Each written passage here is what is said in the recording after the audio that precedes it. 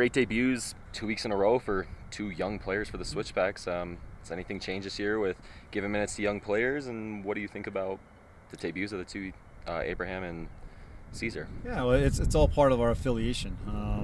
With Saeed going down, Matt was the person to step in because he's got in every game before that. So he was ready to start, and Abe was a little bit of a surprise because Rolsey hurt his finger a couple days before the trip.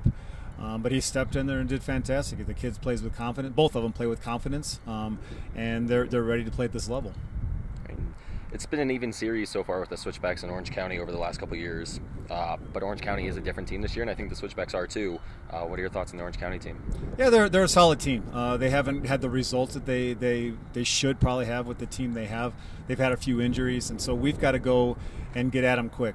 We had a good week of preparation here, and now we just got to go execute that and get a victory on Saturday. All right, and in game, what are the keys to victory on Saturday to keep accumulating points on the road? Yeah, just be solid defensively and keep working together and taking what we've been working on into the game.